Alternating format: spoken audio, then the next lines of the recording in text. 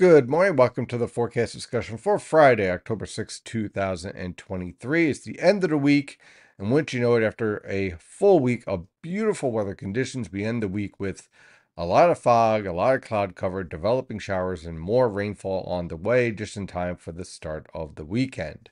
So let's dive into what is evolving with this whole pattern in our premium public video discussion. So right now we have this southeasterly wind. It's starting to develop. It's pretty light, around 5 miles per hour or so. Many locations just have light and variable winds, in fact, especially as you move further into the interior. We have a lot of moisture in the atmosphere, so that's leading to some areas of low clouds and fog, and some of that fog is pretty dense, reducing visibility below a mile, especially in portions of central and southern New Jersey and parts of Long Island. This fog will slowly give way to overcast cloud cover throughout the region and the development of a few showers here and there. So let's step back and take a look at what's happening with this whole pattern that is evolving. And we'll do that with the upper level winds here. When we take a look at the upper level winds, one of the key indicators is a nice trough here right around the Aleutian Islands into portions of the Gulf of Alaska, the western portions of the Gulf of Alaska. That sets up the building of a ridge right around the Rockies and the Pacific Northwest. And so that teleconnects into a trough in the polar jet stream that is starting to dig towards our way. And this trough will transport a nice polar air mass that is right about here. In fact, when we take a look at the 850 millibar temperatures, we'll zoom in on that, you can see that polar air mass very nicely starting to dive its way into the northern plains and heading towards our neck of the woods by the time we get to tomorrow night, and especially on Sunday. You'll definitely notice the difference. So we're certainly seeing an evolution here in our pattern that's starting to take shape. So when we take a look at our upper level winds, we also see the subtropical jet stream. This feature is setting up a nice upper level low to the north of the Bahamas. At the same time, we have a tropical system, you can kind of make it out right about here, that is called Tropical Storm Felipe. Now, this morning, Felipe doesn't exactly look very healthy. Let's take a look at the satellite picture. Now, what's happening is that upper level low to the west is setting up an extratropical storm, cold core storm, and that is entraining and shearing apart Felipe. So here is what's left of the low level center. I would not be surprised if this gets transitioned over to a post-tropical or extratropical storm from the NHC. I mean, this is really getting ripped apart, and a little bit faster than what was expected in the model guidance and in the NHC forecast. As you can see right here, it was expected to remain at least tropical until about tonight and then transition to extratropical as it lifts up towards the Gulf of Maine. But let's take a step back and take a look at what is happening here, and we'll do that first with the infrared satellite picture. So here's our series of cold fronts that are marching their way through in our polar jet stream.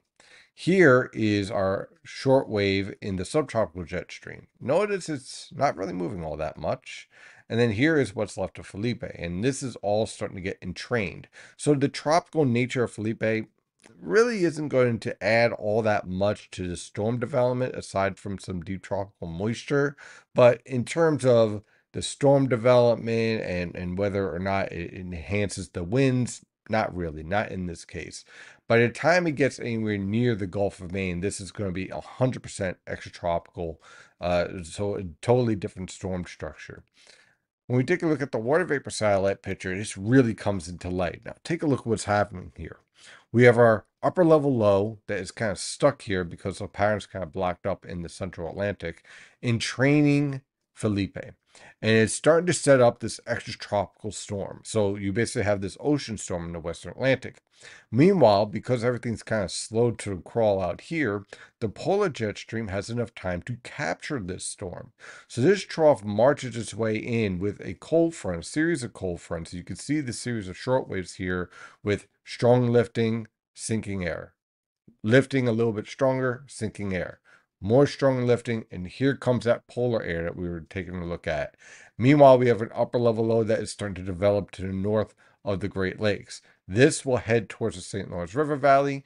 This whole structure here will basically tilt into a negative tilt, capture this, and pull it back towards the Gulf of Maine. So basically, you get this coastal storm that lifts northward, and then you get a full phase by the time it gets into Canada. How does this impact us? Well, it slows down the cold front a bit. So for today, we'll have these scattered showers starting to pop up once the fog starts to give way. Then after that, you'll get more widespread showers starting to develop towards this evening. Some of those showers will be heavy, and then as the cold front is marching through and you're dealing with all this low level convergence setting up between this storm and this trough and the upper level divergence as well, you end up with strong lifting right along the frontal boundary with enhanced frontogenesis or thermal gradient. And that sets up a line of moderate to heavy rainfall that I think is primarily going to be focused over northeastern New York and New England, but also dipping down into Connecticut and Long Island. That's going to be marching its way through, and that's going to open up the potential for some areas of heavier rainfall and rainfall amounts possibly pushing over an inch in some locations, especially where they don't need it in Connecticut and southeastern New York. So we're going to have to watch that very carefully. I think if we were dealing with a situation where we didn't have all that rainfall the previous weekend, then this wouldn't be as too much of a concern. But considering the super saturated nature of the groundwater and the ground itself and the rivers, any additional rainfall could open up the potential for some localized flash flooding. So we'll have to watch out for that as this marches its way through. When we take a look at the model guidance of all this, well, we'll start off with 500 millibar PVA, and you can see for today that evolution starting to take shape. Here's the polar jet stream. Here's the polar trough. Here is the trough and the subtropical jet stream. Tonight, it starts to interact. Notice the tilt, negative tilt here, the slight negative tilt here, the stronger lifting starting to develop. And by tomorrow morning, it really starts to organize itself. Here is the short wave in the subtropical jet stream. And by tomorrow, you could really see tomorrow afternoon and evening that line of heavier rainfall getting ready to march its way through. And then there is the short wave in the subtropical jet stream starting to entrained in all this. And then it becomes phased into one storm with the upper level low over the St. Lawrence River Valley becoming the dominant upper level low. And then we'll talk about that in terms of the rest of the week and how that's going to impact us in just a second. But I just want to, again, force in here, show the evolution of the lifting here tomorrow morning to tomorrow afternoon with that band of heavy rainfall is going to be marching its way through, very clearly showing the lifting. See that here at 850 millibars as well. And you can see that interaction with the shortwave and the subtropical jet stream all starting to phase into one storm. And of course, the cold air transport. So for today, we are basically stagnant with the warm air transport. And then here comes the cold air transport really marching its way through. And then on Sunday, it just really plummets through. And we could have some locations with 850 millibar temperatures around 0 degrees Celsius. So that's some chilly air. So definitely some much chillier conditions are on the way. In terms of the rainfall, when we take a look at 700 millibar relative humidity, you can see a very sharp cutoff here. You can see the strong dry air transport here setting up on Saturday evening. So I think this marches its way through the area. And then once it gets through, you're done. So there's nothing really lingering behind it. So that's how I'm kind of seeing this whole evolution. You can see that very nicely here on the European guidance here, right there. The showers move through. Again, there's your heavier rainfall setting up around southeastern New York, Connecticut, and then marching its way towards the rest of New England. Meanwhile, New Jersey and Pennsylvania pretty much just deals with scattered showers. So this isn't as significant of a rainfall event for the region. More scattered showers, get more of a occasional heavy downpour here and there. The real focus is going to be basically New York City up through the Hudson River Valley on east. And we can see that very nicely here, marching its way through on Saturday and then clearing out. And then behind that, we pretty much dry out, but I'm going to keep an eye on this. You know, you got a lot of cold air aloft.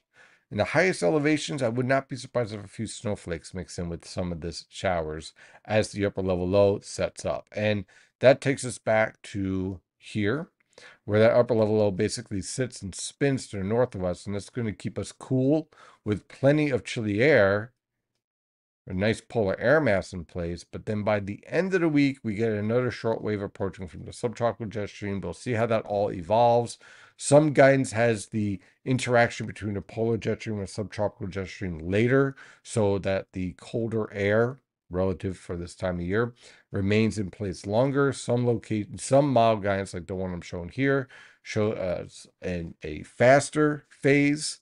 So you end up with a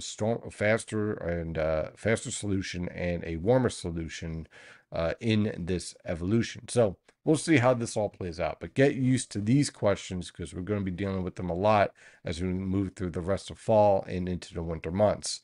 How do these short waves interact?